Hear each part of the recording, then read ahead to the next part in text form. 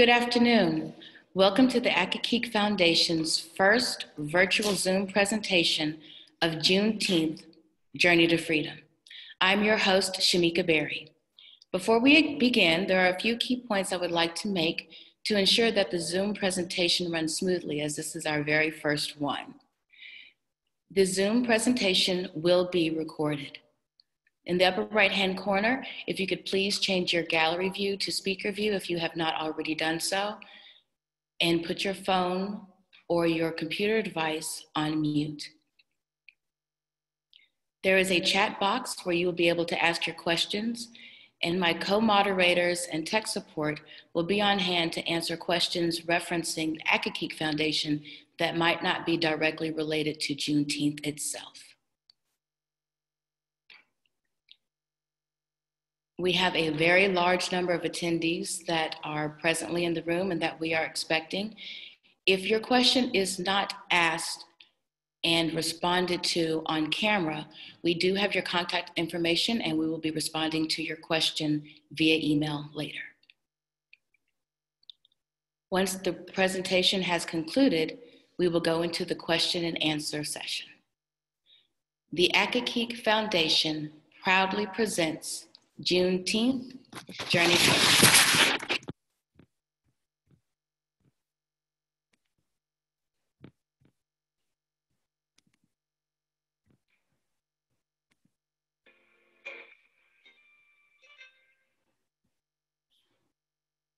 Start the meeting.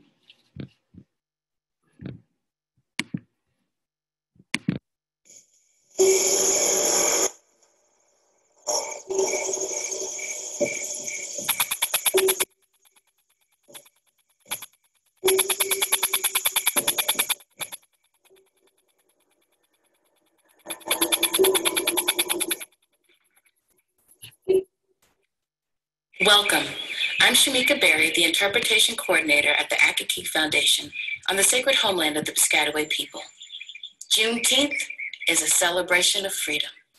In the next few videos, you will meet a woman from 1770 and a family from 1870. So sit back, relax, and welcome to Juneteenth, Journey to Freedom.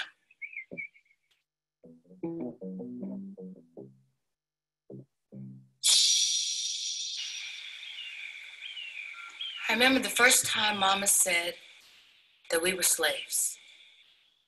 I asked her why we were picking the tobacco, and she said that that's what slaves do.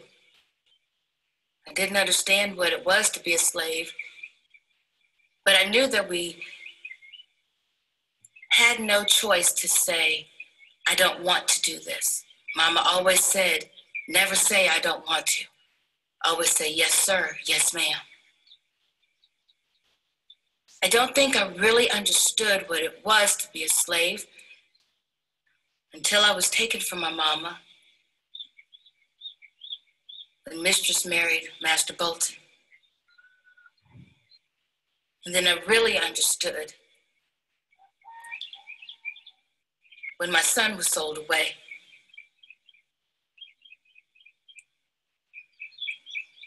All I want is for my son to be free. I know I might not ever get any freedom,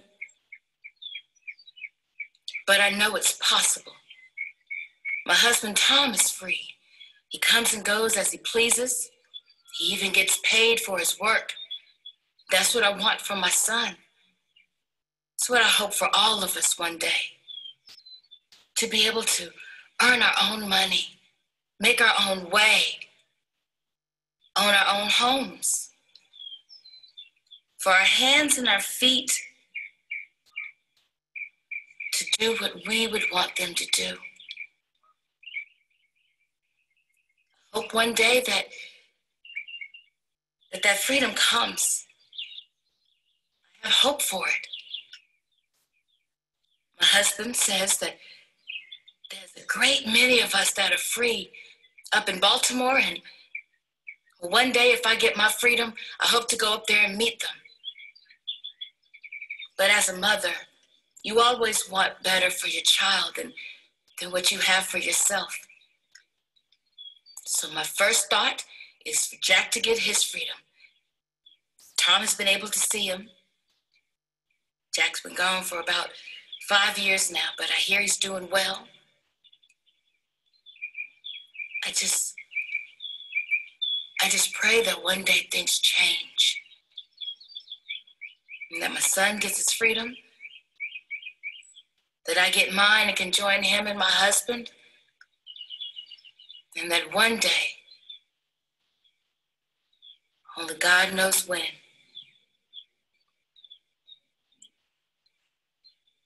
maybe it won't be this way always, and we'll all get to taste freedom.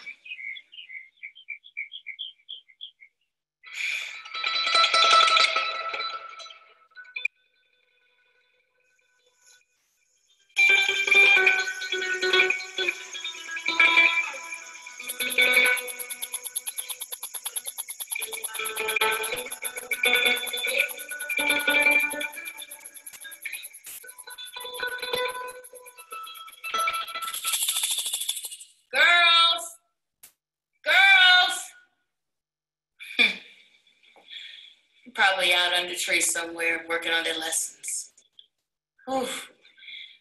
Oh, it might feels good to be able to say they're working on their lessons.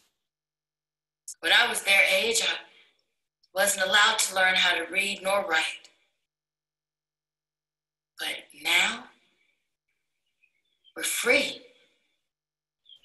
And they have the right to get schooling. They have the right to things that I could have never imagined when I was their age. 6 years we've been freed now here in Maryland. And it sure is a wonderful, wonderful feeling. Now, I've been married for some time, and the girls are, well, I love them like they're my own, even though they're really my nieces. Their mama was sold away shortly before we was all freed. Seemed like masters everywhere were selling off their slaves. They were so afraid of losing money by them being free. They wanted to get something. And so they've been mine for a while. And I'm married. You know, it feels good to be able to be in this house and to rent this land. My mama told me that many, many years ago, my great-great-great-grandfather was a slave here on this land, but he was sold away when he was young. And now, when my husband found out that this land was able to be rented and we could live in this house, it was like a dream come true for my family. I'll never forget the day he said he was going to change his name and he was going to be Freeman because he was now a free man. And I'm a free woman. And it never stopped sounding good to my ears to say that I'm free. To be able to have our own place, to earn our own money.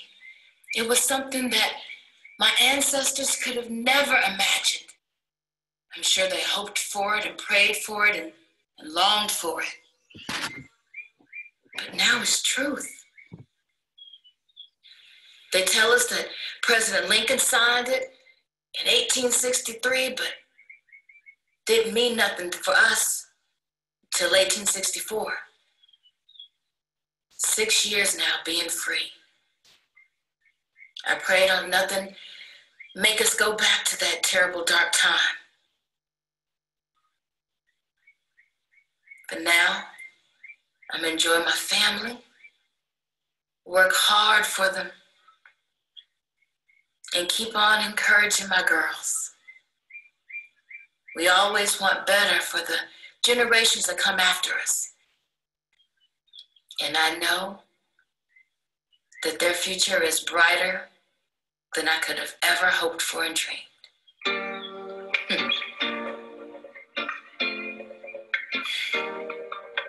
We hope you enjoyed our presentation of Juneteenth, Journey to Freedom.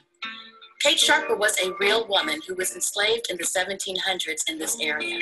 We tell stories about her life to honor her and to respect the fact that she was a real woman. Elsie Freeman was a character that we created to represent the newly freed slaves after the Civil War.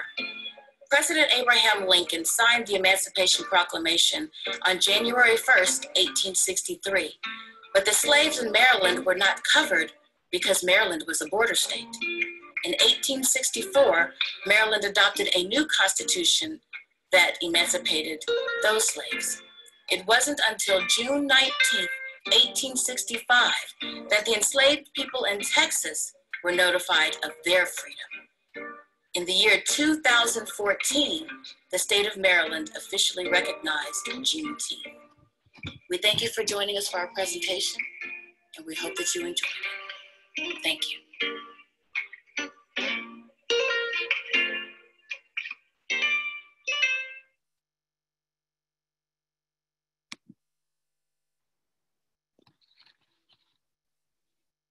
Thank you very much. The first Africans were brought to this land in 1619 and enslaved.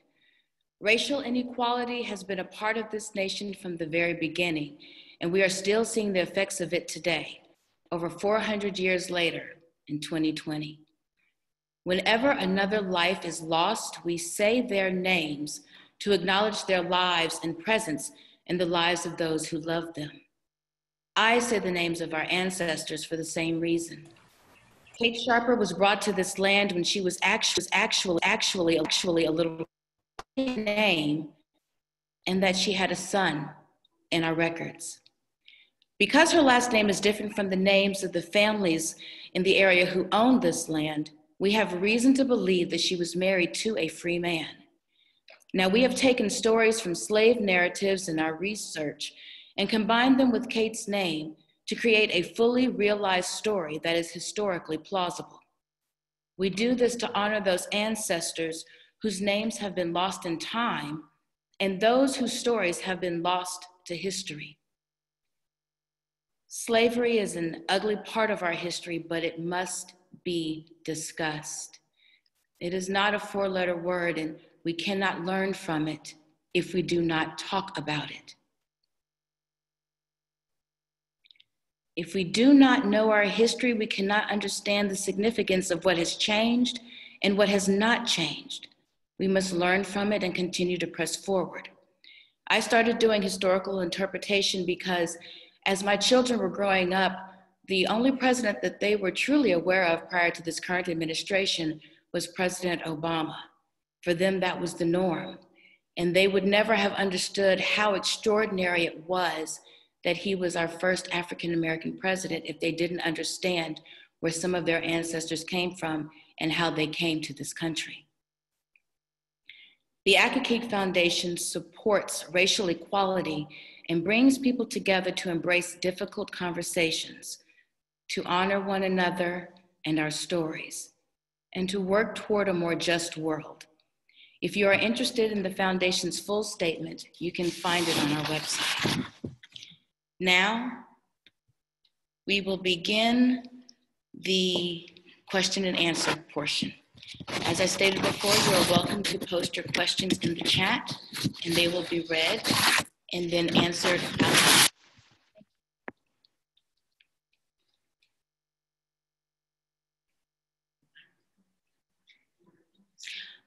Also, as a reminder, this video will be posted later. So if there was any portion that you missed, or if you joined the presentation once the video started, you will have access to see the video in its entirety.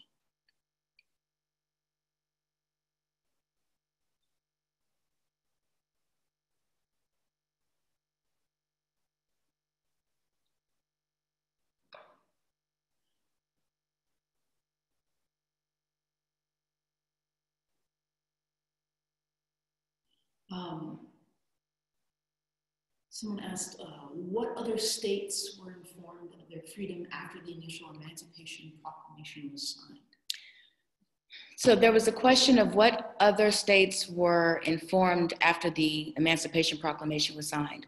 As I mentioned in the conclusion, The border states were not included in the Emancipation Proclamation. So that was Maryland, Delaware, counties in Virginia that became West Virginia, and Tennessee and Kentucky. Texas was the last Confederate state to be notified, and it was on June 19th, 1865 in Galveston, which is why Juneteenth came to be. There are some other states that, depending on where they were in the Union, some celebrate in August and some celebrate in May.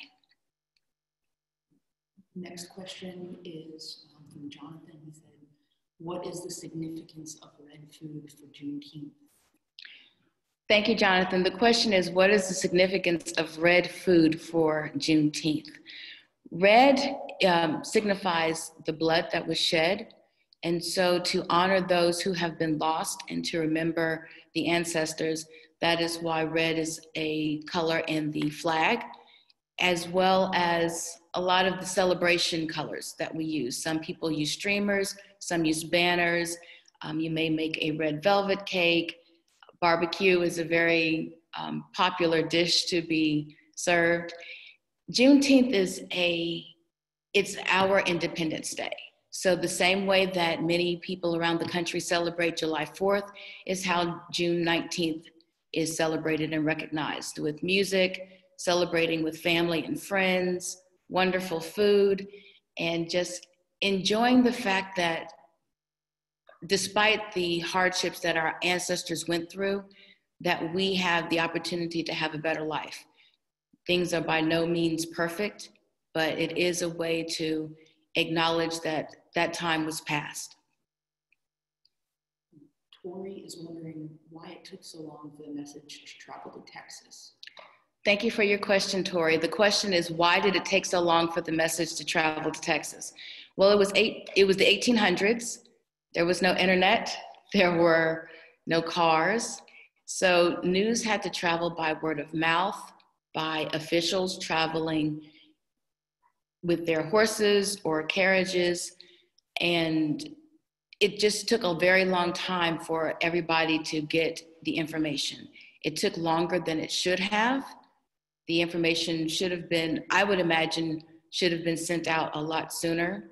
I don't know if there were political holdups or just the climate of the times and the mode of transportation and the way that communication was passed around. Samuel would like to say, great presentation. You mentioned the Accokeek Foundation promotes conversations. What forums do you have and events where we can participate in those conversations?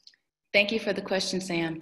The question is because I mentioned that Accokeek supports having difficult conversations, and what other platforms do we embrace and give those opportunities? Last year, we started the Land and River series, where we have people from the community and the public that come together to discuss how can we talk about history, learn from history, and promote a better environment for our communities. And once the pandemic has passed, we will have more opportunities through social media and hopefully through in-person conversations and presentations to continue on those conversations. If you follow us on Facebook, Twitter, Instagram, and our website, you will be able to see when those announcements are made for when those conversations and conferences are able to be opened up again. Thank you. Mary would like to know if there are any recommended books or resources for teaching young children more about Juneteenth. Thank you, Mary. The question is, are there any other resources to teach young children about Juneteenth? Your local libraries, once the pandemic is over. I don't know off the top of my head any books that are written specifically geared towards children, but your local bookstores may have more information. I was taught about Juneteenth from my mother when I was 7 years old. She's from Texas, and so it was a part of her history growing up that she was taught about. Not everybody knows about Juneteenth, but finding out what you can and breaking it down to their level and just explaining, first of all, what slavery was, how it was wrong, why it was wrong, and how it was abolished. We'll start the conversation. We will do research to find out if there are any specific children's books that directly address Juneteenth, and we have your contact information. I'll be happy to email that to you. Pam would like to know, after COVID, do we have any field trips or day trips that we're going to have? Again? Thank you for your question, Pam. The question is, once the pandemic is over, will there be any field trips or tours available for school-age children and the general public? We are working on how to continue our education programming once the pandemic is over. However, we have found that our virtual content has been very welcomed and wide received all across the nation, so we will be continuing that as well. Some of the school field trips will be dependent upon the school systems and what they will be allowed and not allowed to do. But the site is open. We are planning to have staff members on site once we are able to interact again with the public fully, so that we will be able to answer questions of a historical nature about this area. But please stay tuned to our social media as we are opening up more and as we gather more information from the school systems in the area about our field trip opportunities. Anita would like to know if there are any songs commemorating Juneteenth. I don't know if, thank you, Anita, for the question about if there are any songs that reference Juneteenth specifically. I don't know of any. I do know that we have Lift Every Voice and Sing, which is the Black National Anthem. And we will do more research to find out if there are specific songs directly related to Juneteenth and get that information back to you. I've not grown up knowing any specific songs, so if anybody knows offhand, you're welcome to post that in the chat if you do know. John would like to know if the state of Maryland plans on creating Juneteenth.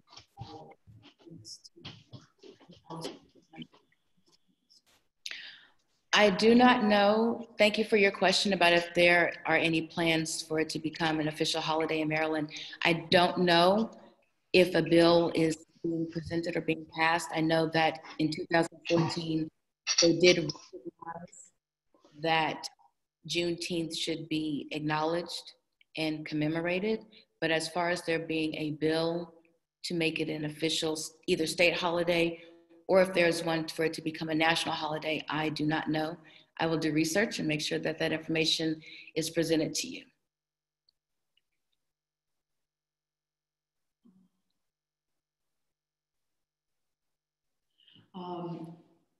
Tori says, the Confederates in Texas did not want to free the slaves, but were made to on Juneteenth. Is this why there is such disdain in the African-American population for the Confederate flag?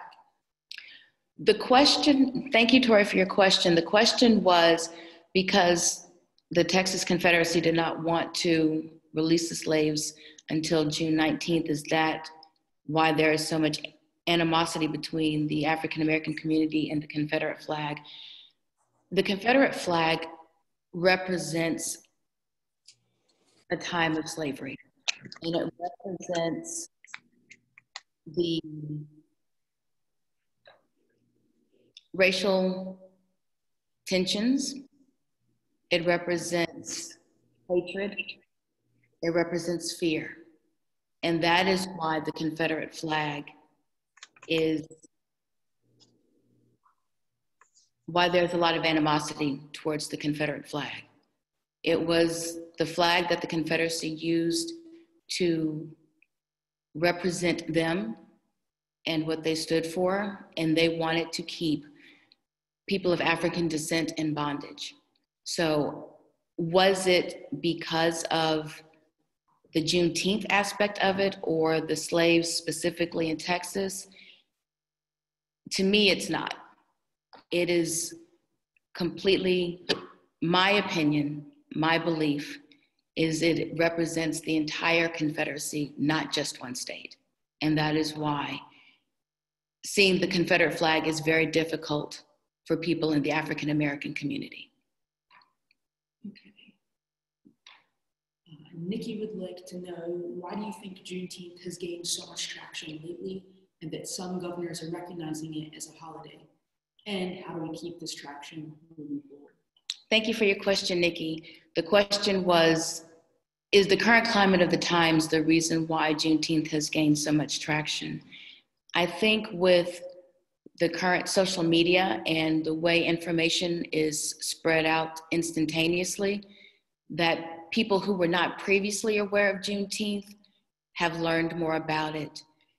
People in the South, and especially in Texas, have known about Juneteenth most of their lives. So for us, it is not a new concept, but I know for many people, they're just now hearing about it.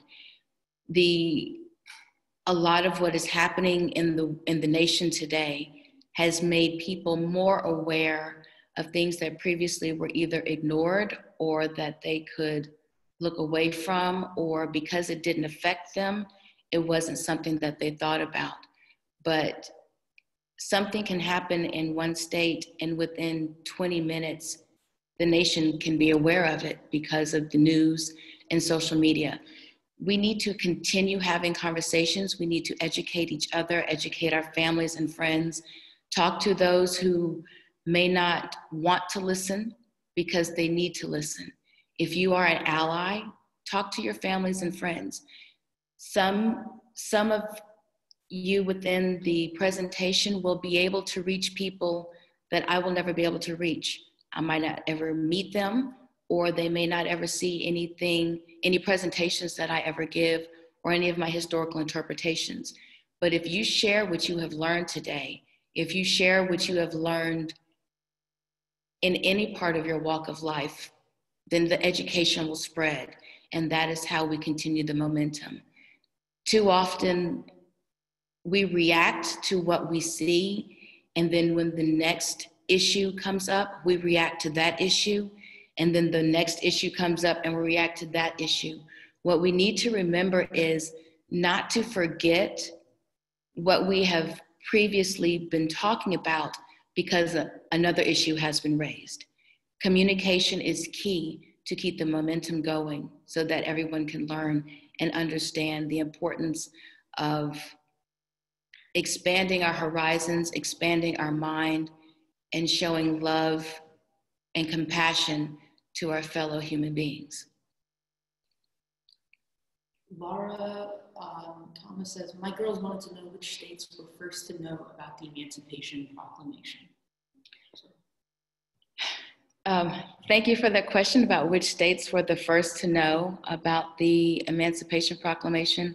I will actually have to get back to you because I do not want to misspeak and name states that were not immediately known or not name states that were immediately known. But we do have your contact information, and I will send that to you as soon as possible. Jonathan asks, with each state get progressively smaller. This creates necks in the tubes. We ask you to please mute your phones or your devices if you have not done so. Thank you.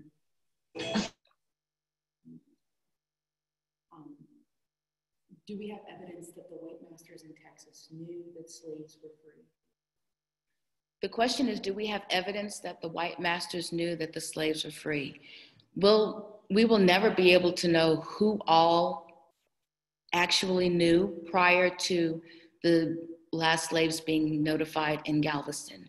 It's possible that there were some slave masters who knew that the Emancipation Proclamation had come out and that their slaves were freed, but kept that information to themselves to continue keeping their slaves in bondage. There's no way to fully know who knew and who did not know. We just have the knowledge that on June 19th, everybody was finally notified. And it's very possible that there were still people afterwards who were not notified until much later. But that's when the official proclamation was brought by the Major General. Terry asks if you will have another one-woman show coming up, showcasing other women of color, or perhaps a virtual show. The Accokeek Foundation is planning other virtual programming in the future, and in reference to any projects that I am working on, you can follow my social media and get the information on that when it is ready to be presented. Thank you. Let's see.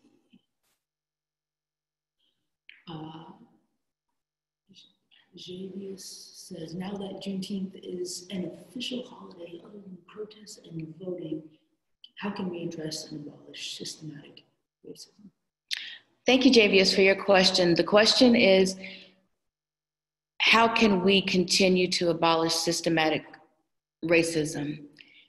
Education, communication, having allies that are not Blacks or Indigenous people of color, sharing what they have learned. There are people who are not racist, who can reach people who can educate them, talk to them, explain to them how their thinking is flawed, how their thinking is wrong, and how we need to look at our fellow human beings as fellow human beings. There's no way to see each other without seeing our color, but the difference is to see and recognize and understand the experiences that people who are different from you must go through, but not judging them with preconceived notions about how you think they act based upon their appearance. I had a conversation recently with somebody where they used the term judging someone by the color of their skin, and we don't need to judge people by the color of their skin, but we do need to see them, because if you do not see the full person, then you don't understand where they're coming from. You don't understand the hardships and the experiences that they've had in their lives. So see each other, hear each other, and express that to your family, friends, colleagues, to see and hear one another. Don't judge each other, but it is important to see each other. And that is a very clear difference. I hope that answered your question. One question was, when those in slavery were made aware of their freedom, how did they transition without land or houses of their own? That is an excellent question. The question is, for the enslaved who were freed, how did they navigate this new world where they were freed but did not have any money, did not have any homes, and did not have any education or skills beyond what they had grown up doing their entire lives? There were reformations, there were groups that were formed to help those that had previously been enslaved and newly freed navigate this new world. As you saw in the video, there were people who were freed in the 1700s. There were people who were freed in the 1800s. And the education that they had, the knowledge that they had, many of them formed groups to educate the ones who didn't know. If you are sent out into the world and you've never had any experience of earning money, managing money, buying or renting land, building your own home, living on your own, it's a very frightening experience. You saw the fictional character of Elsie, who was excited at the idea that her girls could learn. She was excited about the freedom that she had. She was excited about the freedom and the opportunities that her girls would have in the future, but it was by no means easy. Many people stayed on the plantations that they were previously enslaved upon to continue to do work there. They earned a small wage because they were freed, but there was a lot of fear. There was a lot of the unknown. And for some of them, staying close to where they spent their entire lives was easier for them than to try to go out completely into the world, separated from anything that they knew. If they had grown up being enslaved on a tobacco farm, they knew about tobacco. They may not be able to start their own harvest, but they were able to continue to work on what they did know and build their lives from there. That is why we had the character of Elsie come back to this land so that she had the chance to have a new life, but it was still an environment that she was familiar with. I hope that answers your question. Somebody asked, what was your research process for crafting these women's stories? The question was, what was my research process for crafting these women's stories?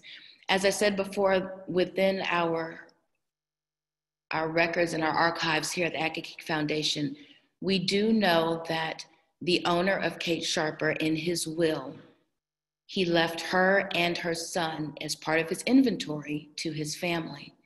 But that is all we know about Kate Sharper. We have one line: Kate Sharper and one child. And because that is all we know about her, we say her name because she's not in any history books.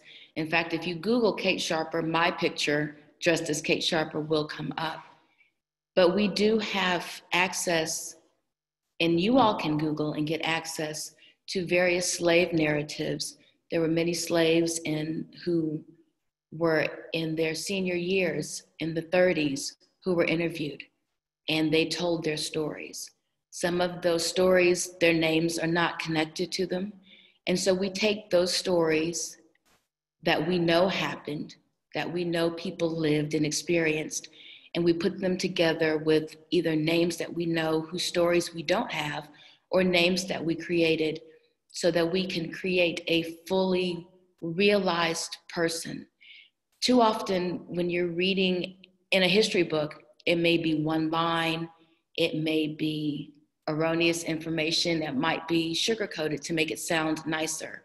People who were enslaved might be referenced as laborers, which is not what they were. They were not laborers, they were not workers, they were enslaved human beings. And we want to show that they were real people. Just reading a name and a line or two in a history book does not make you realize that it was a full person. It's just information that you take in and maybe remember for a test, and then you forget afterwards. But if you see somebody telling the story, dressed in the clothing that they would have worn, you put a face with a name, with an experience, and it becomes more real. And that is the research that we went through to craft the stories of these women and the stories that we tell here at the Accokeek Foundation. Any information about the transition from slavery to Jim Crow? That's from Anthony. Anthony, thank you for your question about the transition from slavery to Jim Crow. There is a lot more information than we have for time allotted. If you have a specific question, you can ask me, you can email me and I will get that answer back to you. But the slaves were emancipated and freed and known of their freedom in 1865, and the Jim Crow laws were decades and decades and decades afterwards. So there was a lot of racial tension, a lot of discrimination that we even still see today. There's no clear line between emancipation and Jim Crow because there were still laws and rules in place to stop African Americans from progressing and to keep them from being successful. And that is why it's important to know our history so that we know what to fight for. Civil rights movement was an amazing movement, but it must still continue today because if it was over, we wouldn't be fighting the same fights that we're still currently fighting. So a lot of people think that civil rights movement was in the past. They think that the Jim Crow laws were in the past. But sadly, a lot of those mindsets continue to go on even to 2020 as we see watching the news, even in the most recent weeks. And we have a lot of work to do in this country to make sure that everybody has the equality that we all deserve as human beings.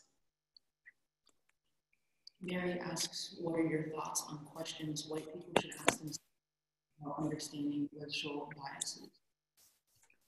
Thank you for your question, Mary. The question is, what are my thoughts on, what was that last one again? On the questions that white people should ask themselves? About understanding racial biases.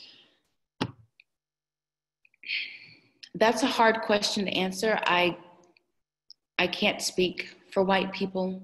I would say, ask yourself, would you want to have the same experiences that Black people have been saying recently and for years what we've been going through?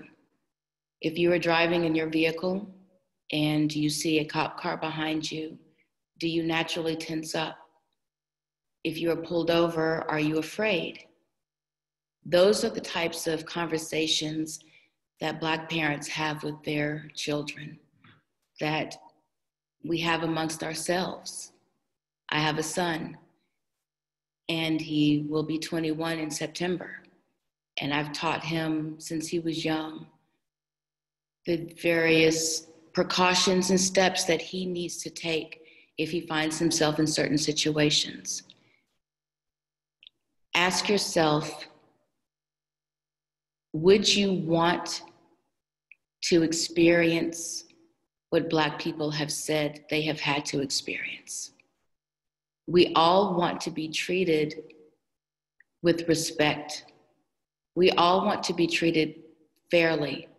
We all want to be treated humanely.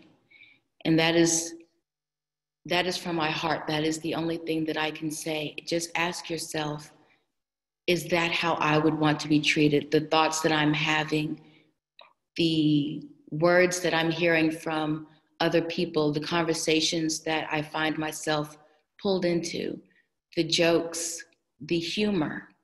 Would I want those things said about me? Would I want to have those things said to me? And if you can say no, then that is the start of the conversation that should be had with other family members, friends, colleagues, those in your community. Nikki says, your costumes for both Kate and Elsie are beautiful and so specific. How did you design and construct each piece? Thank you, Nikki, for the questions about the costuming. A lot of research, finding the year and the era and the year of the characters being portrayed, finding out the type of work that they would be doing. Elsie would have just been a tenant farmer. It was 1870. So the style of dress would have been different. She may not have had the most modern in that time or the finest clothing because of her station in life, but she would have had the material, she would have had the knowledge to be able to sew and repair garments maybe that had been handed down to her, or her mother or grandmother would have been able to teach her how to make garments. There were no markets or stores or department stores for her to be able to purchase her finest dress. With Kate Sharper, the leather stay or the jumps that she's wearing, in today's landscape, leather can be very expensive. But in the 1700s, because people were primarily farmers and they had cows at their disposal, leather was prevalent and was easier to get. They did their own tanning. Also, because of the climate and the time of year and the heat, Kate would have been more allowed to wear her shift, which was the sleeves that you saw, which was actually her gown, and the leather stay, because it gave the support that she would need for her back, bending over doing the tobacco crops, the picking of the hornworms and fighting the flea beetles. Everybody would have worn aprons to protect their clothing for as much as possible. And laundry was a very, very difficult process. And so they took great care to take care of the little clothing that they did have. But a lot of research for the age range, the time period, and the type of work that each character would do. We have another question about recommended reading, fiction or nonfiction for adults, specific to Juneteenth and the time period from Emancipation Proclamation until Juneteenth. So it's recommended reading in general. Thank you for the question about recommended reading for adults in reference to the Emancipation Proclamation into Juneteenth and about Juneteenth itself. I do not have a list of books that I would recommend, but I will do the research and we will make sure that that question is answered to you via email. I would want to make sure that the books are reputable and are very specific to the questions that you are asking. So I don't want to just say something off the top of my head that would be incorrect or would not be good reading. So we will get that information to you very soon. Thank you. It is now 12:50. We will give time for one or two more questions. I'm just looking to see if I missed anything. Okay.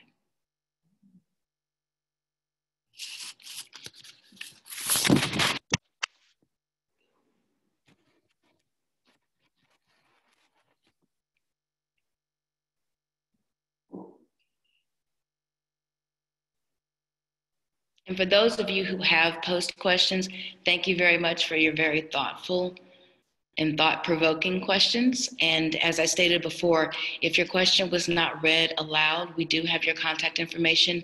We will do the research and get that information to you as soon as possible. What is something you want people to take away from this experience, Ricky? Thank you, Ricky, for your question. What do I want people to take away from this experience? I want you to remember that Kate Sharper is a real person. I want you to understand that we are all people. We are all humans. And yes, we have different appearances, different racial backgrounds, different ethnicities, different experiences, and different lives. But we all have a story to tell, and we are all in this world together. Treat each other with respect, the same respect that you would want to be treated with. You can't look at somebody and based upon their appearance, assume how they are going to be, judge them for what you think they are like. Get to know them, get to know each other, get to know the other members of your community. Unless we learn about each other and talk to each other and communicate with each other, we won't be able to learn how to embrace each other. Look and think beyond everything that you think that you know, because none of us know everything. Continue to strive to learn and to grow and to help your fellow human being. That is what I would want everybody to take away from this experience. Nikki says, with the pandemic, we've all been forced to go Zoom. Moving forward, will you offer more online? Thank you, Nikki, for your question. The pandemic has opened our eyes to a whole new virtual world. Prior to this, I was not very familiar with Zoom, and now it is almost a daily way of life. The education programming team here at the Accokeek Foundation are going to continue to present more programming virtually. We have reached more people during this pandemic than we thought possible. We have friends now from Maine to Alaska and all points in between. And so even as our site is able to open up in the future and we are able to do more on-site programming, we will continue our virtual programming because we have many friends now who, through travel or life challenges, will not be able to come down to our site to see what it is that we do. So we will be continuing virtual programming, hopefully more Zoom presentations, as well as on-site programming. One more, Laura, she says, maybe you could send us a message for lack of time here, but my daughters want to know your personal experiences with racial profiling or prejudices in your own life. Thank you for the question, Laura. Due to the time that we have, I will send you a personal email to answer the question that you have about my personal experiences with possible racial profiling. Thank you. Well, thank you all so much for participating in our Juneteenth Journey to Freedom virtual Zoom presentation. I appreciate your patience with the time delay starting and allowing all of our other visitors to join in with the programming. Your participation makes programming like this possible. We will be presenting additional museum theater opportunities in July to tell more stories about Kate Sharper and her family in our Sharper Family series. I ask that you please follow us on Facebook, Twitter, Instagram, and our website for more information about how and when those events will be presented. Thank you all again so much for joining us today. If you celebrate it, happy Juneteenth. Thank you for coming and have a wonderful day.